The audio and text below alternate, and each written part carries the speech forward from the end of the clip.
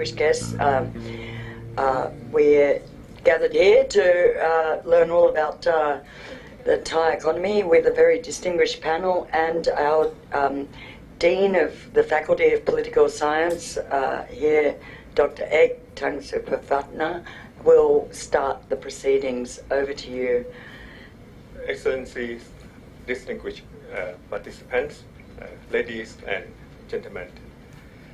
Good morning and welcome to today's ISIS Public Forum on Thailand's upgrading and growth imperatives.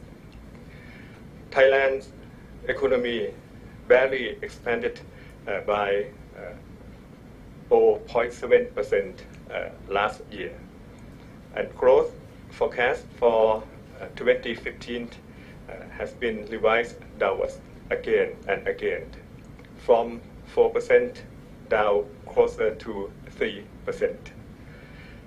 While Thailand trend growth is partly attributable to a long political conflict, structural constraints in the Thai economy pose a more serious and lasting concern for future economic expansion.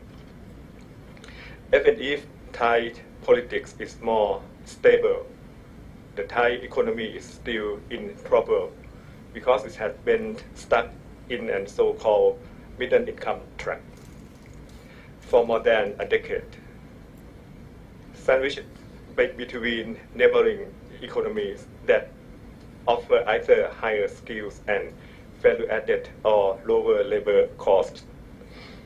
As a result, Thailand's economic growth had reached a plateau with downside risk. Its upward trajectory cannot be taken for granted.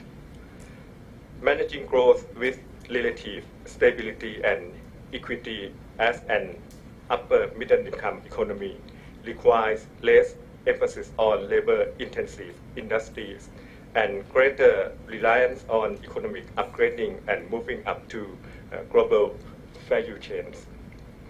While they are integrated into regional and global production networks, Thai industries and firms have yet to move up value chains by innovating, upgrading, and capturing more values.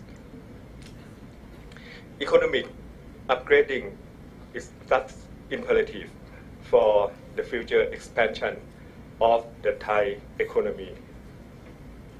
This public forum aims to assess Thailand's current growth capabilities, strategies, and policies that can lead to economic upgrading and sustain economic expansion going forward. You might ask why we are holding a seminar on Thai economy at this time. The answer is twofold. We want to assess the immediate prospects for Thailand's economic doldrums. But at the same time, we also want to look at medium and long-term structural challenge in a constructive fashion. How can we keep Thailand's impressive growth story on track going forward? We all have a common vested interest in seeing the Thai economy expand on the sound and sustainable footing for many years to come. This forum will seek and try to tease out some of the insights and ways to do so. Let me thank all of the speakers and moderators for sparing their precious time with us. Associate Professor Pavida Pananond, and Dr.Kirida Bhaopichitr, Dr.Roong, Poshyananda, Mallikamas, Dr.Deunden Nikomborirak, and also our senior fellow, Miss Gwent Robinson. I can say with some certainty that this may be the first ever, or at least a very rare panel that features all female experts. They are experts first, female second, and you probably have seen them on other economy-related panels elsewhere in the past, but here they are all together. Let me also note that the speaker lineup has shifted slightly. Dr. Roong of Bank of Thailand will kick off, followed by Dr. Kirida of the World Bank. And then after that, Dr. Pavida will continue and expand on the discussion with Dr. Deunden as the fourth speaker. We will begin with near-term prospects for growth this year, but will then focus on medium and long-term growth and upgrading imperative and structural issues, including value chains and upskilling. Where possible, the speaker may constructively touch on policy considerations for the incumbent government in terms of promoting Thailand's overall economic development. Many thanks for all of you to stay with us here, and I hope that we are going to have a fruitful discussion. And may I return the floor to Kun Gwent. Thank you. As Dr. Ek mentioned, historic panel, all women, all, I don't know if we're professionals first, women second, but anyway, you can decide. We'll kick off with Dr. Roong of the Bank of Thailand, who is going to speak just a day before the Bank of Thailand is due to release its latest estimates. So I know you're in a slightly tricky position, Dr. Roong, but I know you can handle it very well. Over to you, please. Yes, it is indeed an awkward day for me to be talking about the near-term growth projection for Thailand. Well, first of all, I can't say I don't know about it. what the figure is going to be, because usually, you know, when reporters ask me, I can say, oh, we're still in the process of reviewing it. But apparently today I can't say that because the figures are due to be released tomorrow. However, since my boss is going to be doing the talk, I shouldn't, do it ahead of him, or else I'll be sacked. So I can just touch broadly on this, but let's not delve into the exact figure. Many of you, might know that the Bank of Thailand's latest estimate was released in March, and we had the number of 3.8. But if you look at these figures that I show up here, you would see, let's go to the right-hand panel, the upper panel. You would see that not just the Bank of Thailand, but here I show the NESDB, which is the National Economic and Social Development Board's figures, and also the Ministry of Finance, the FPO, Fiscal Policy Office. You can see that the broad direction of forecast adjustment for Thailand, which is downward. It's pretty clear. You probably would notice too that the release come out on different dates, different months. We coordinated that way. So the next one in June would be ours, which is due tomorrow. So you can probably expect it to go down that much is fairly clear. But in any case, if you compare it to last year, the steepness of the slope is definitely less. I just want to point that out. Last year, of course, we had a significant event that we didn't expect before. So when we first started our 2014 growth forecast, we began at around 5%, and toward the end of the year, it became below 1. So it was a difficult year for all forecasters. This year, probably less challenging, but still, there are a lot of downside risks still. And as said, tomorrow we're going to be revising our growth forecast downward from the figure 3.8. Mainly because we have seen that the export performance have been weaker than expected. And and I think we have done quite a bit of a study on this. We know that in part it is explained by the world structure. World growth, well, world growth is not doing that great. It's on the whole probably doing a little better, but very slowly. That has an implication on our export forecast, and also with China, which is a significant, the number one trading partner for us. China is weakening, so that would have an implication on our export forecast directly. But I think another revelation that we have had is that it's not all about the world. It's also about us, about Thailand. And I'm going to show some figures here. Well, first of all, look at this figure. This shows the problem. But what the joy of being the first speaker is that you can point out all the symptoms and you don't have to give much suggestions as to how to cure the problems. But okay, I guess that's my job, at least, to point out the symptoms of Thailand. This I plot, or my staff has helped me to plot 20-year, 25 years growth path of Thailand. We don't try to suggest that the red lines are either potential growth or whatever, but basically that's more or less the average growth that we have seen. It's very clear. Prior to the Asian crisis, our growth, whatever you call it, potential, average, was probably around 8%. Afterwards, it became 5 to 6, and of late, 2 to 3. Okay. For forecasters, it's very difficult because we're still stuck in the 5 to 6 range. You know, I mean, our frame of thinking, and we always start with 5 to 6, and we end up around 2 to 3 every year. So that we need some structural adjustments ourselves too. You know, in doing a growth forecast. But this is something that we cannot deny, and if it's year in, year out, 2 to 3%. It's something that we have to think very hard about. In fact, I was struck when Dr. A was mentioning that how do we sustain the impressive growth story of Thailand.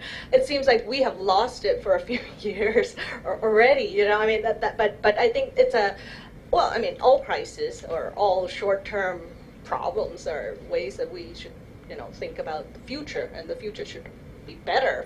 So this is a challenge for us, and we should cope with it, you know, and I guess that's why we're here today.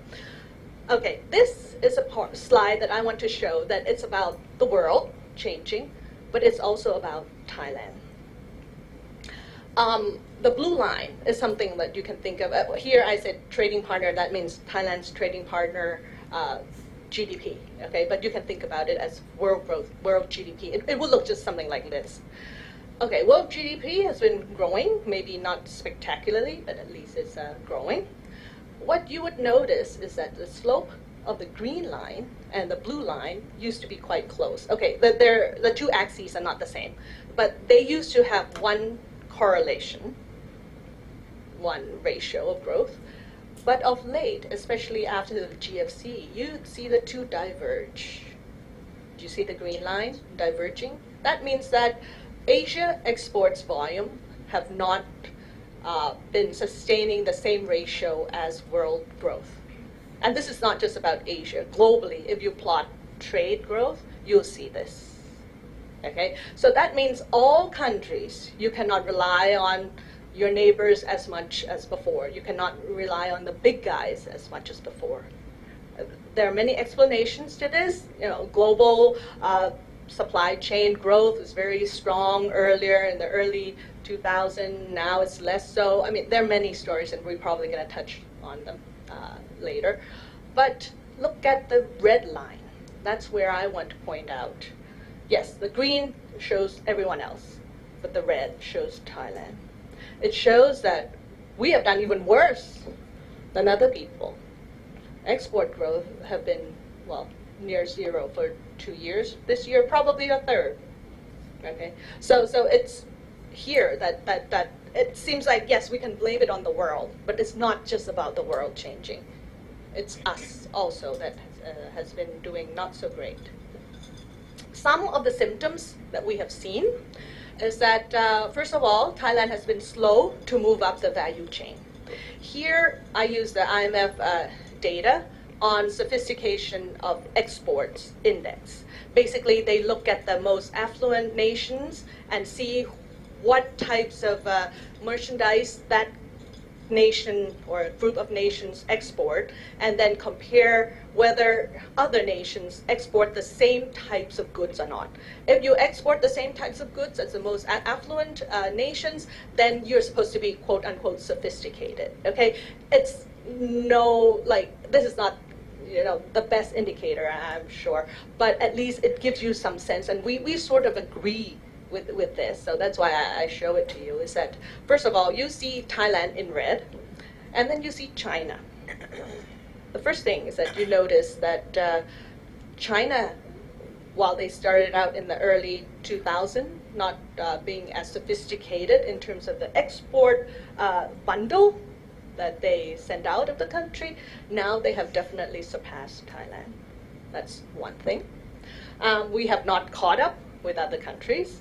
And since the GFC, I think we have not been doing that well. I mean, I think that's the general point. And it's that we're still struggling to move up the value chain, and some figures can validate that. The right panel is the one that I love to show, personally. It just shows the 2014 export value growth in electronics. Okay, a lot of times, you know, I mean, for the Bank of Thailand, people comment that the baht is too strong, the world is so bad, or whatever. But here, all nations face the same global demand in electronics. Many nations in there have stronger currencies than we do. Some don't. Yes, I agree with that. But let's say, on average, there are people whose currency strengthen more than ours, and some not that way. But look at us. Our exports of electronics, the worst. And sad to say that electronics is actually one of the better export sectors of Thailand. So we're like 1.8% growth last year. And then you look at the Philippines. The Philippines is doing it 12%. This is the same world, the same bad world that we face. So it says something about what we export. Okay, and it's going to be clear, and many of you is probably clear already, that we export the stuff that people don't want. Okay, basically, the world is moving into smartphones and tablets. We're still stuck with HDD, hard disk drives, and things like that. This explains part of the story. That's why. I mean, it's not like the global electronics demand is not growing. I mean, people do buy smartphones every day, but we just don't get a significant share of that growing demand. So we have to think very hard about it, like how can we tap the growing sector and let go of the not so spectacular sectors. And we need to do a lot of structural change with us. Okay, and this picture is just to show that in terms of global supply chain, I'm not going to go into too much of this, but I think it's also show that there are other countries who, with the global supply chain being more complex, we have not been able to tap into that so much as other countries. For example, Malaysia in this figure, you would see lines connecting Malaysia to the world being thicker and more numerous, and maybe slightly, than ours, for example. Another part that, another types of symptoms and explanation to some extent is that we have not been tapping so much FDI.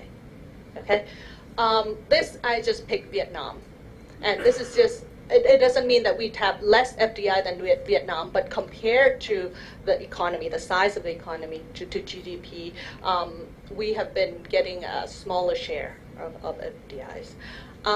Well, I don't mean that we need FDI to grow. What I want to point out here is that, well, FDI firms do look at the same factors affecting their growth, just like Thai firms. If FDI firms are not looking at us, Thai firms are also not looking at us. Maybe they're looking elsewhere also. Okay, so it's the same constraints in many ways that firms face, whether or not they're expat or they're local firms. So this is clear that we have been getting less FDI. It's actually not that troubling in and of itself, because we know we got a lot of FDIs earlier in the 1980s. And when you talk to Japanese firms, they say, oh, this is normal, you got so much, so now it's just maintenance, right? I mean, kind of like they need to tap into new and growing markets. Okay, that story is quite comforting to some extent.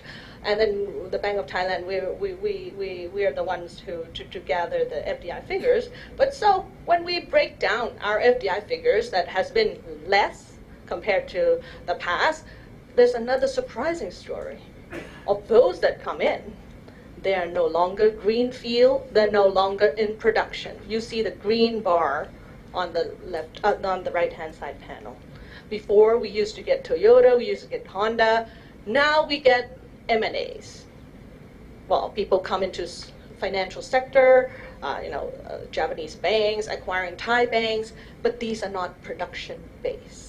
This is just to tap into the consumer market here. So that is another shift. So it also suggests that, in terms of factors supporting production, there's something we have to think about. And here, Dr. Ek mentioned something like innovation. Yes, I do agree.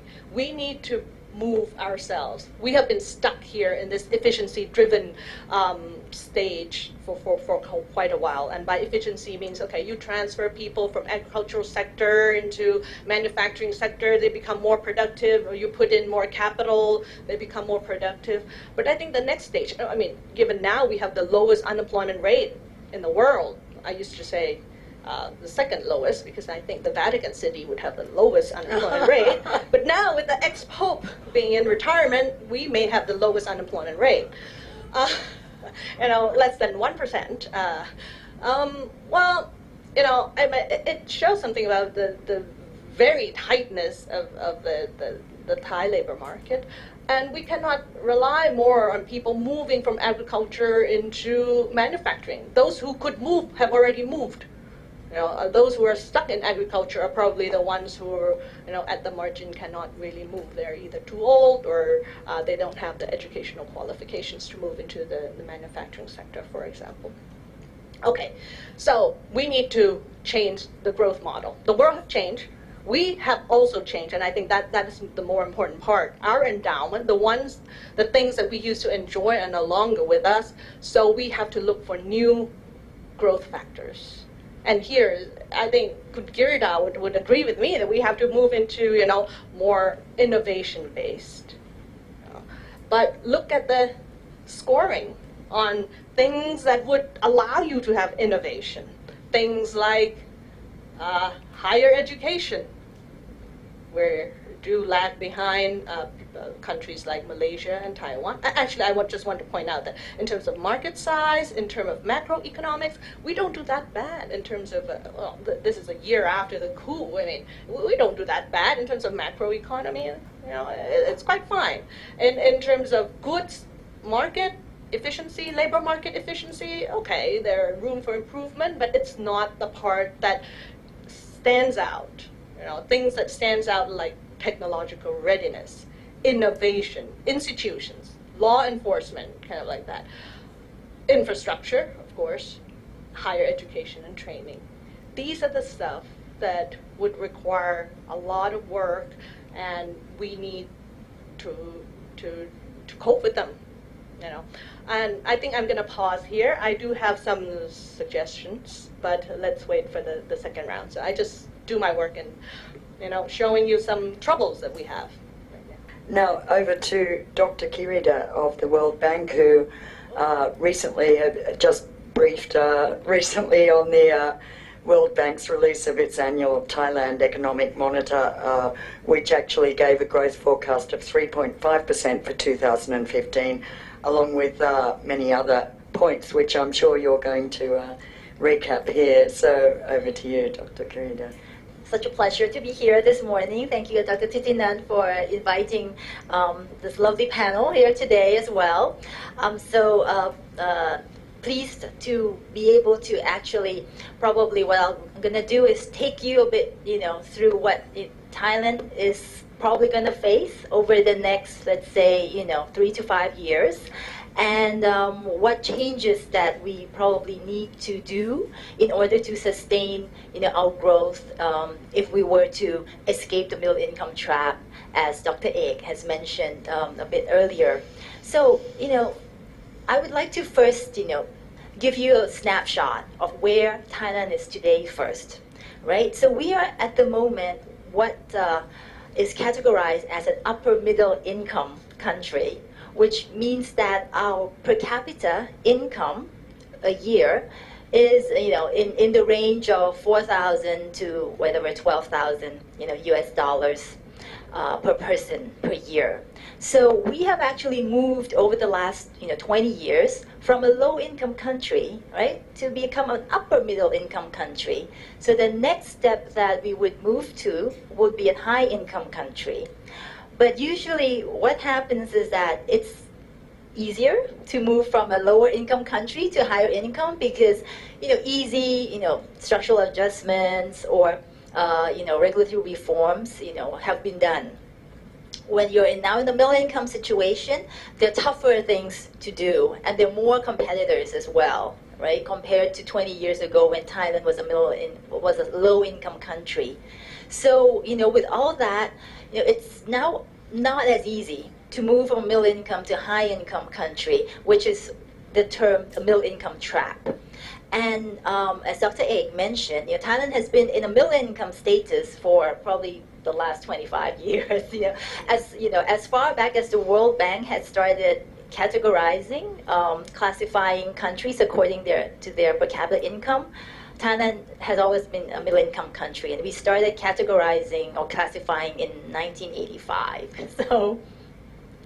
So we've been here for a while, and now, you know, we're trying to see what do we need to do next to move up the value chain to become a high-income country, such as, you know, Malaysia has expired that, you know, by, you know, 2020 it will become a high-income country. Well, Thailand hasn't set that, you know, sort of a target, but in many statements that, you know, senior government officials or ministers have come out to say, it's implicit that we also would like to move, you know, up the value chain and become a high income country. But as Dr. Roong mentioned, that, you know, we're not growing too fast. We haven't been growing very fast in the past few years. To become a high-income country, we probably need to grow faster than even 3.5. Of course, I mean, if we keep going 3.5, it would take us, you know, much longer time to get into a high-income status. But here you can see that, as Wen mentioned, that our growth forecast this year is up to 3.5%, and it's mainly driven, as you see in the orange bars, by export of services, which is tourism, and public spending, you know, whether it be investment or government consumption, right? So as you can see here that, you know, we're not seeing any, you know, spectacular growth in exports anymore or in private investment, which are, you know, essential, you know, factors that would drive an economy, you know, forward in the next, you know, 5 to 10 years, right? We would need investments, we would need to be competitive in our exports. But before I get to that, I would just like to mention that, you know, we were still going to grow at around 3.5, coming from a low base of 0.9% last year. Well, the NESDB, the planning agency, has just revised its the gross domestic product, or the GDP numbers, so it's now 0.9 growth last year. So coming from that base, we will grow. We will see growth at 3.5%. I mean, coming from these factors, and of course, the low oil prices is also, a plus for growth this year as well. So,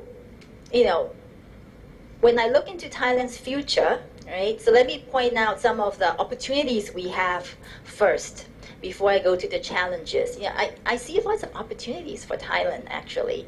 And it's up to us whether we can harness these opportunities or not. Right? As I mentioned to you, oil prices, will remain at this low level. It would not go back to $100 per barrel in the foreseeable future. Right? We see that there is a lot of capital coming into East Asia, including Thailand as well. As Dr. Roong mentioned, that maybe most of that is now in the form of merger and acquisitions, but they're still coming into Thailand. And as you can see in this graph, that even last year when we had the political situation as such, foreign direct investments that came into Thailand didn't collapse. Right? It was still at that at that high respectable level. So so we're still in an attractive position, I would say, along with other East Asian countries, including Vietnam, China, or even Myanmar at the moment, right? And we ourselves also know, right, that we are attractive. So we do also form ourselves into the ASEAN Economic Community and so forth, so that as a group, we could be more attractive, and we could also then compete with other groups of countries in the world as well. And we're in a great region. That's what I had to say, right? We're a fast-growing region. We're near China, although we see China is slowing down, but it's still, a very large economy, a lot of purchasing power there. China, growth slowing down means it's going to grow at 7.1%, which is still quite high for a second largest economy in the world, right? So there are these opportunities that that we have, and why not harness them? So these are just some graphs that I had prepared to show you of what I just mentioned earlier, that we're in a region that's growing the fastest in the world. EAP is East Asia Pacific. The one before us, SAS, is South Asia, meaning India. We're in the region, we're in Asia, which is growing the fastest in the world. So no wonder why we are very attractive for foreign direct investors, right? If we zoom down a bit more, right, into our ASEAN countries, we're also seeing that we're surrounded by very fast-growing economies, right? Maybe the size of their economies might not be as large as ours, such as in Vietnam or in Cambodia or in Laos, in Myanmar, but they're growing very quickly. So that means that the demand for goods are growing very quickly. It's growing very quickly as well. So, you can interpret the left chart two ways, right? That we're surrounded by fast-growing neighbors, which is great. But on the other hand, you can say that, wow, but, everybody's growing faster than Thailand. So that's the other implication as well. So I'm an optimist, so I tend to look at it in a positive light. But I'll show you some of the challenges as well for Thailand going forward if we continue to grow this slowly. The right chart just shows that, well, when Thai, businesses see that, Thailand's growth is not as fast as other countries, they actually go abroad. They actually go and invest abroad. And I think that's the topic for the next ISIS discussion I see next month, right? So, we see a lot of Thai companies, as you can see, going abroad. And that level has been rising since 2007. The peak was at 2012, but the general trend is that it's rising. So the strength of Thai companies are also something that I see, as a benefit or a strength that Thailand has, right? And of course, eventually, the global economy is recovering, although it's quite slow. It's recovering, not as fast as we had anticipated earlier. It's going to be led by the U.S. The global growth will be led by the U.S., which is a major market for Thailand as well. So that's also something that we would benefit from. But of course, coming closer to home, China growth will slow down, but as I mentioned to you, slowing down means 7%, right, for China. But it will slow down, so that will definitely affect our exports to China, our investments to China will be affected. But look at India. India is sort of now like the new rising star of Asia, right? India is forecasted to grow quite quickly, surpassing China's growth.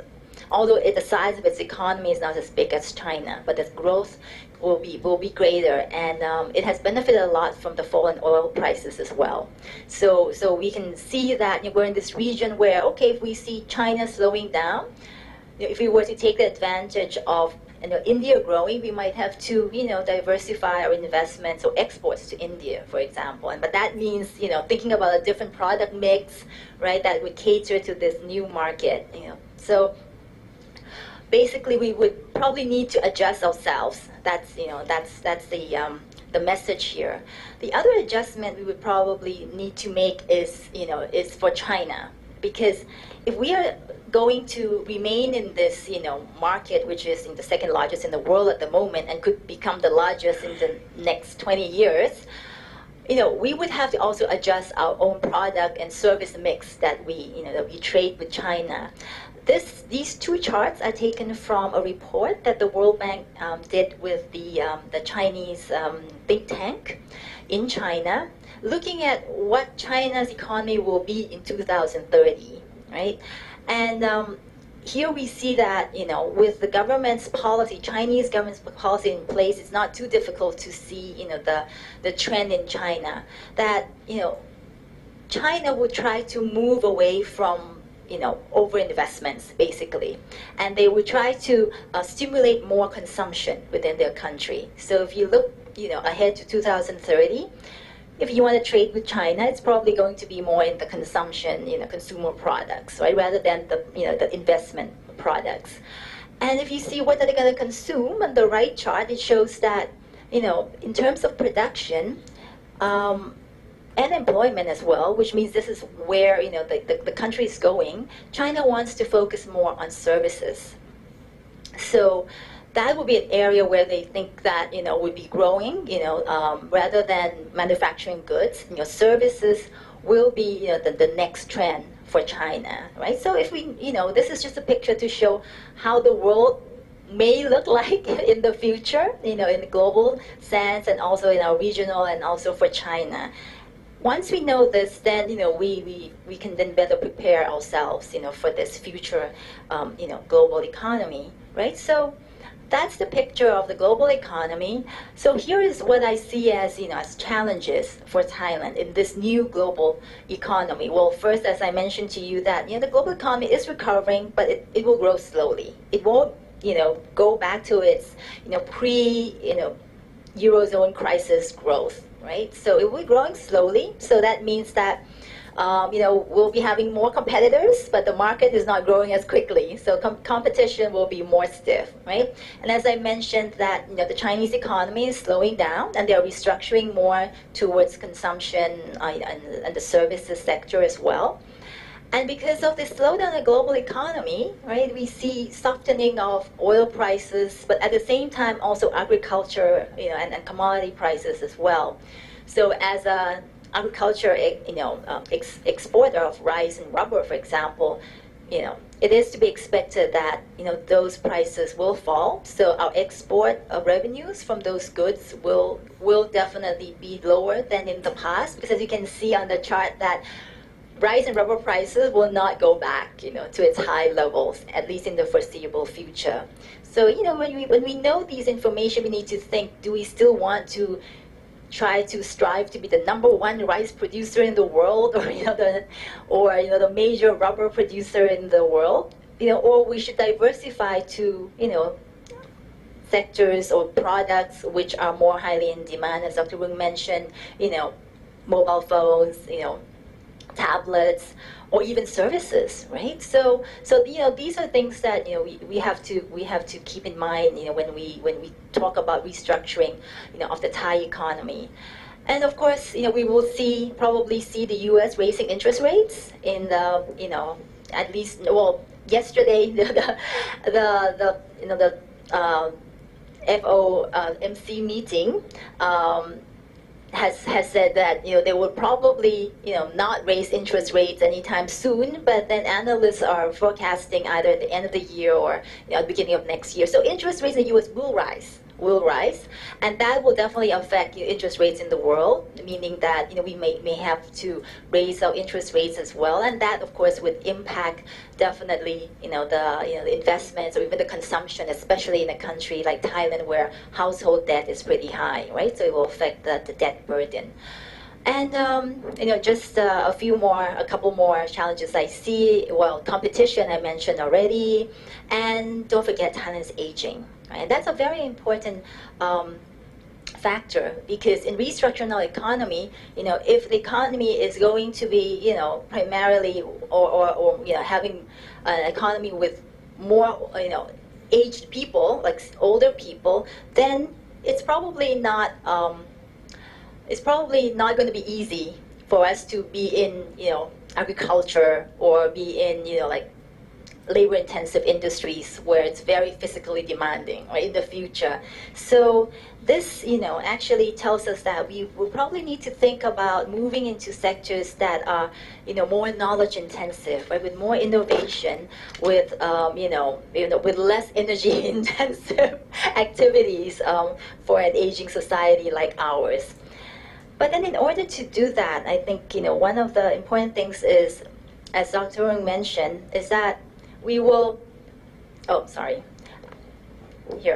probably need to improve, a lot of things, which is, one is innovation, right? If we want to be more knowledge-based, we would need to improve our innovation, our labor productivity, for example.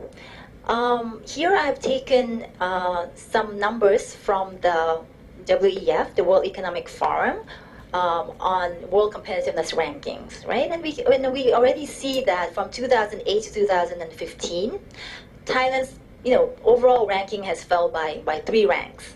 But when we look at the sub components, we see that, for example, in innovation, we fell by 31 ranks, right? While like Malaysia has increased, sorry, not Malaysia. Philippines has increased, its ranking. In labor market efficiency, which has to do with productivity as well, right? Thailand fell by 66, ranks.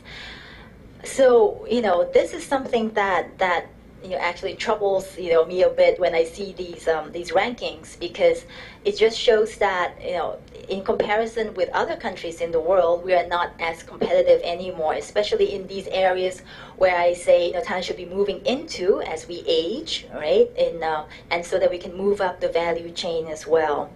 So when I see these numbers, I ask myself, so what how does Thailand compare with other countries in terms of its labor productivity?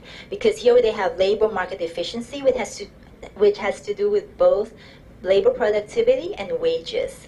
So what I've done here is I've compared, productivity growth and wage growth for each, of these few countries in Asia. And so basically, what is a good situation is that when labor productivity growth is higher than wage growth, right? So, if wage increases by 10%, labor productivity increases by 20%, that's great. For a firm, that's great, right? So what I did here was I just subtracted, productivity growth with a wage. So if it's a positive number, it's good. So if the bar is high, it's good, right? So for Thailand, as you can see, from 2011 to 2014, our bar has been either very low or negative, which means that labor productivity growth has not caught up with wage growth. Whereas countries like China, right, or in the Philippines, have been actually growing their productivity, at a faster rate than wages.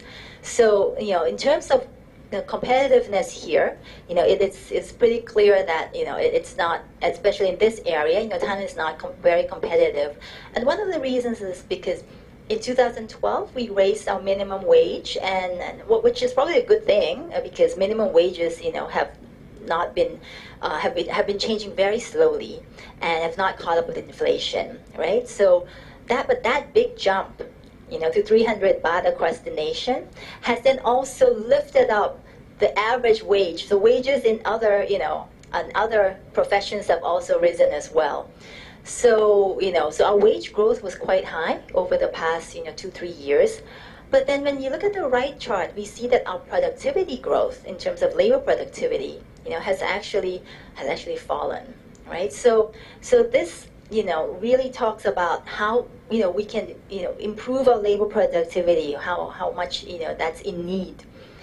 So what I did was, I looked a bit closer, using the Bank of Thailand's data to see, why is it that labor productivity growth has been low, right? So I disaggregated, according to Bank of Thailand's data, into different, subsectors, and we found that, from 2001 to 2014, sorry for the years there, it's not showing, but it's from 2001 to 2014, that the sectors that have a very low growth in labor productivity is agriculture and construction, right?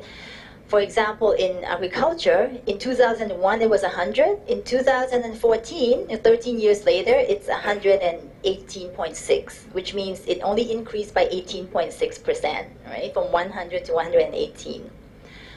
In construction, it was 100 in 2001. By the time in 2014, it was only 89. So it means that, the labor productivity growth was actually negative, right, in that period. So, it's a bit alarming because these two sectors hire 40% of the labor force, right? They're 40% of the labor force in there, and they're not productive.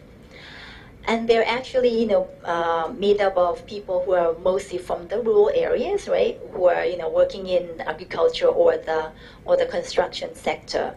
So, one of the ways, if I may suggest, to improve our labor productivity is, of course, to improve the productivity of these people in these sectors, in these very labor-intensive sectors. Or, they could move out to the other sectors that are more productive. Right? So let me just show you some figures, and you will see why I'm saying that, right? So if you look at, a snapshot of the employment and the, and the production or GDP of Thailand, let's say in 2013, it doesn't change very much from year to year, right? We see that there is 39.6% of people working in the agriculture sector. That's a huge, almost 40%, right? But it only produces 8.3% of GDP, right? So, that's a very telling story. So it just means that there's just too many people in our agriculture sector. We can try to improve their productivity, but if they still remain in this, oversupply of, of people in this sector, they will not be able to increase their productivity much. So, there's still some room for them to move out to other sectors as well. If you look at the manufacturing sector, it only employs 14% of the labor force, right? But it produces 38.1% of production in the country. It's very productive. It's very productive, right?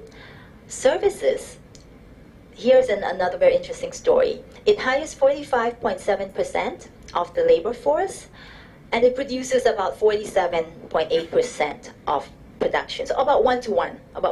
So it's not as productive as the manufacturing sector. So here, if we were to think of, sort of the big picture of economic restructuring in Thailand, I would say the agriculture, people in the agricultural sector could be moved out to either the manufacturing or the services sector, because there are just too many people in the agriculture sector at the moment. But at the same time, the services sector needs to improve its productivity as well, right? Because the productivity here is quite low. And the services sector is actually, a sector that older people can work in, right? As I mentioned, that as we're aging, and here I'm talking about higher value service sector, not taxi drivers or masseuses or waitresses, right? Here I'm talking about engineers, doctors, accountants. these are all, professionals in the higher value-added services sector. So all this boils down to, can we move people out of the sectors which have an oversupply of labor, and at the same time improve their productivity because they will be able to work in sectors that have higher productivity, such as the higher productivity services sector. So to do that, I think one of the very key factor to achieve that is through education. I'm sorry. I mean, that's the quality of the human capital is probably the single most important aspect in any country in moving up the value chain and moving towards a high income country, no matter it be South Korea or no matter it be Singapore or Japan. Countries that have managed to move up to be a high income country have all focused on their human capital development, right? So that is, I think the single most important thing that Thailand would need to focus from now on. And because when I look at the standardized scores that Thai students take, right, the left chart shows Thailand PISA scores. This is the international test that is done in 80 countries in the local language in 3 subjects: reading, math, and science. Thailand's scores are, are still below those of so this is the score, the left chart is a score in Bangkok. It's lower than that in Shanghai and Tokyo, so we can't compare to those, right? But the surprising thing is our scores are even lower than rural Vietnam, right? So that's something that's very telling, because Vietnam is really up and coming country and they really focus on their human capital improvements. And when we actually look at where in Thailand are the scores really weak, and we actually see on the right chart that it's in villages and towns, right? So big cities have higher scores, although even those big city scores are not as high as rural Vietnam.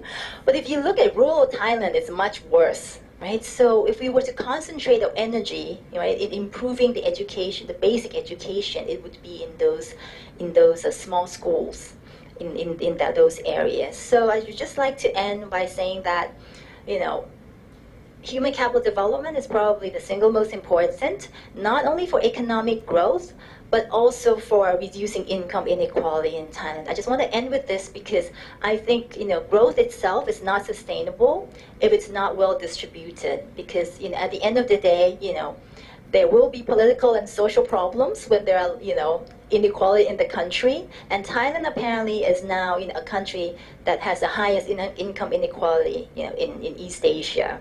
Right? Our bar is the highest. Although we've managed to reduce it in the past 10 years, but we're still the highest. So, with education comes, better opportunities to jobs, to income. So that would, help not only, solve the productivity, the growth issue, it would probably also help, reduce the income gap as well. It would make Thailand's growth more sustainable into the future. So that's what I have to say in this first round. Thank you very much.